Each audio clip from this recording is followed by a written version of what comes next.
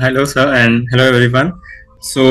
This is probably my second or third or fourth live class, and I have no background in economics. But like, even though I'm not able to attend the live classes, each morning when I wake up, I make sure that the first thing that I do is watch the recording of it. And because previously, I have read economics for the UPSC preparation.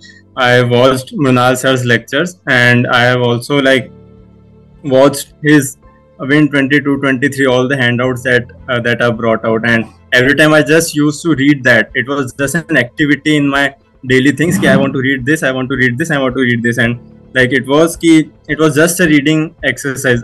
I was not able to grasp the concept for that, and these lectures were like the moment when I started to understand the things, understand the basics, and like yeah the major, like I would say that the GDP lecture was one of my favorite part, because earlier I just used to remember the formula GDP is equal to CGIXM. That was it. Okay, so this was a good point for me. And another point was the G20 part that you shared.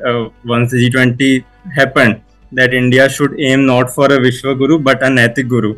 So that was also one of those moments for me, that how economics does plays a role, and how your lectures have added the practicality into what is happening around us. So yeah, so that's all that I want to share, and thank you for making economics so wonderful and making it so easy to understand, that we are able to link it with what is happening, everything around us. So thank you so much, sir.